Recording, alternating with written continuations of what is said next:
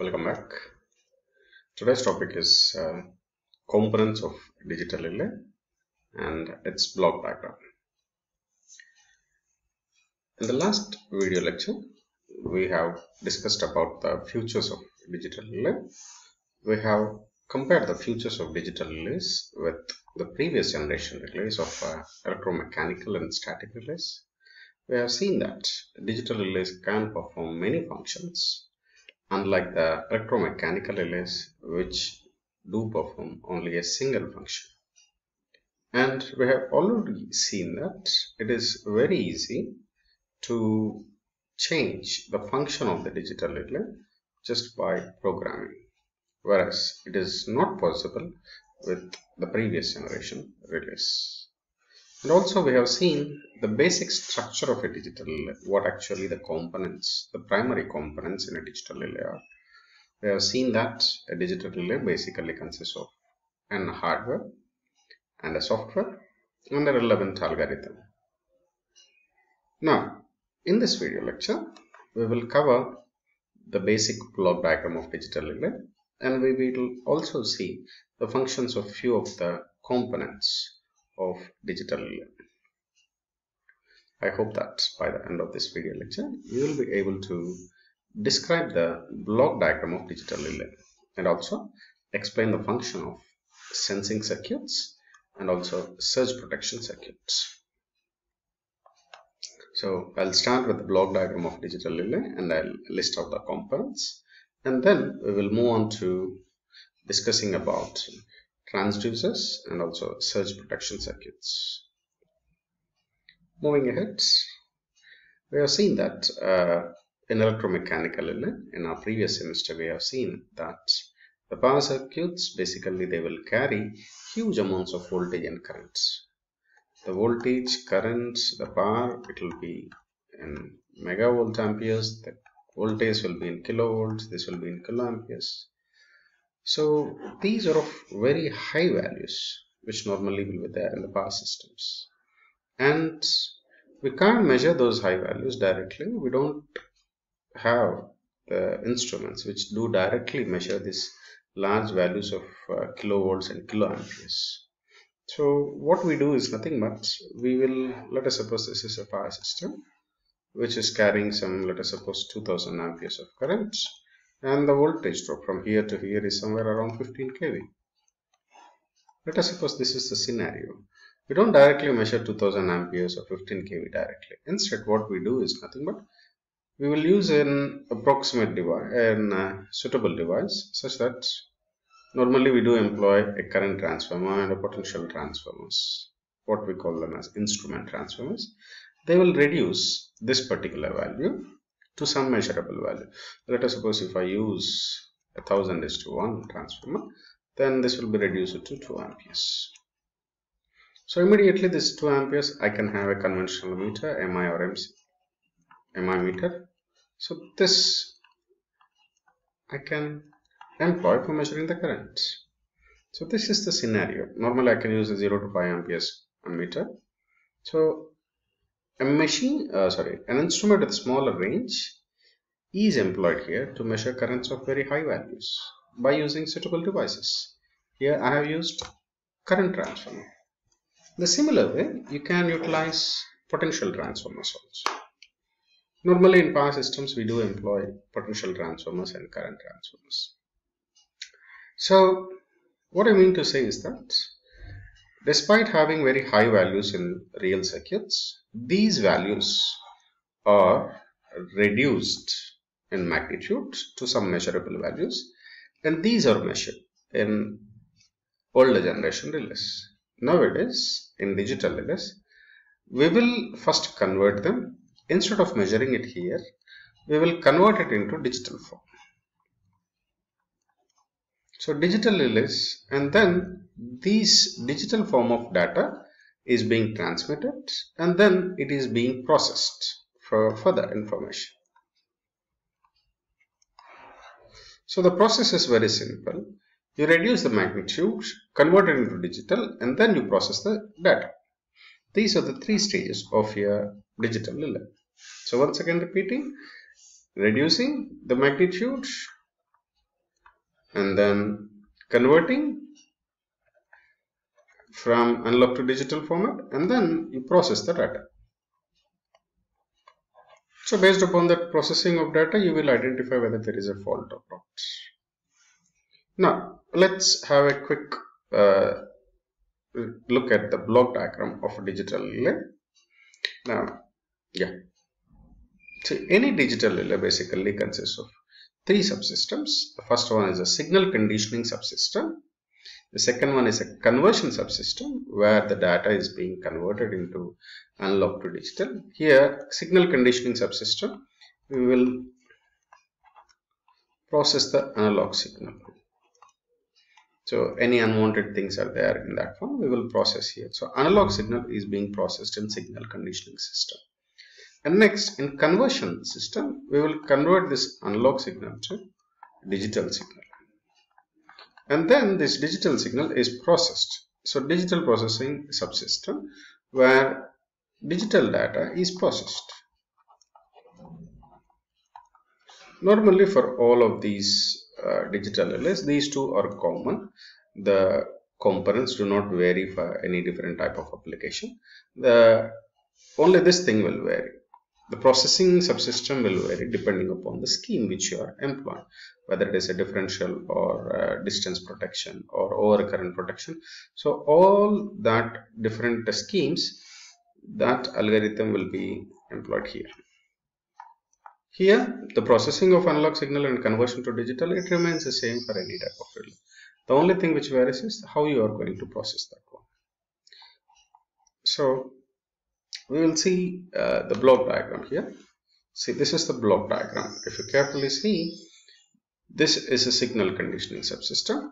The first one is you will be having a suitable transducer to reduce your high value, and next you will use a surge protective circuit, surge protection circuit, in order to provide your circuit from unwanted signals.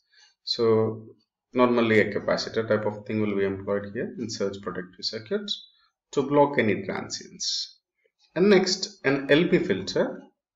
So LP filter removes any unwanted harmonics in the system. So whatever the analog signal which you have captured here, you are protecting it, and then you are processing it such that you are removing the harmonics, and then it is passed through analog multiplexer. Once it is processed through here, now you do have an analog signal.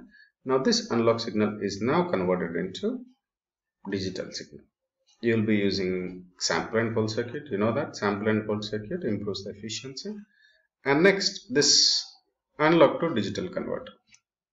This is where your analog to digital conversion happens. And next again, we'll use a multiplexer, digital multiplexer.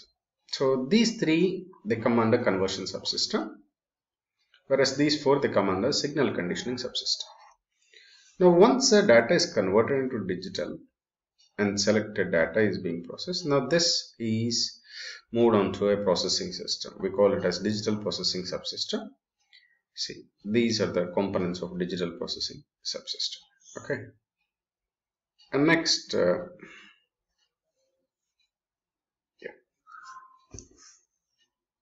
now in this digital processing system, you can see that there are few blocks here. This is a CPU where it is just like your computer. A central processing unit will be there.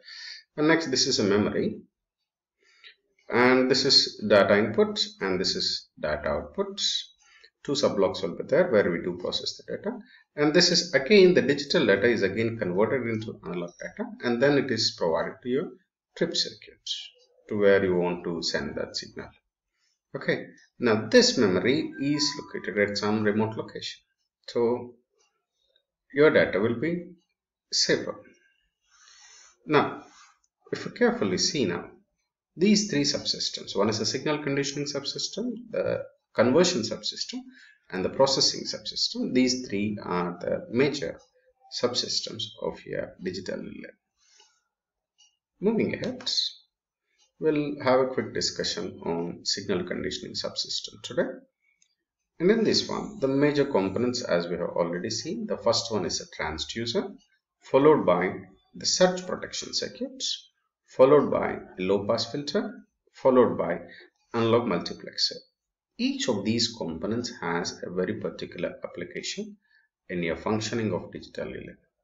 Now, the first one, the transducers. You know the concept of transducers, right? In a digital relay, these are generally employed in order to reduce the high values of currents and voltages to lower levels. As already been said, that you'll be using CTs and PTs. These are all, they do come under these transducers. So normally your kiloamperes of current and kilovolts of voltage, normally the magnitudes, it will be reduced to some 1 to 5 amperes of current and somewhere around 100 to 120 volts of voltage. So your high values of currents and voltage have been now reduced. Now this is generally done by CTs and PTs normally in electromechanical things, right? But whereas in digital relays, we will employ what we call as auxiliary transducers.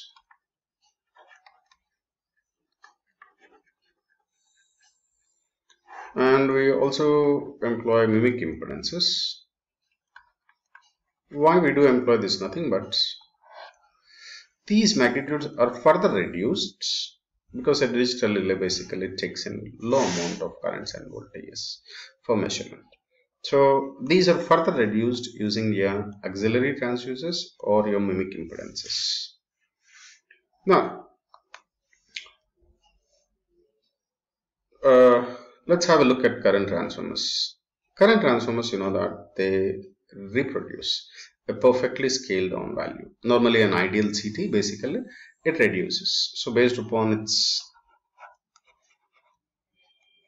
NP is to NS, it will reduce a perfect scale down value. But you know that nothing is ideal in nature, so automatically what happens is the practical CTs which we employ, normally they give us an error.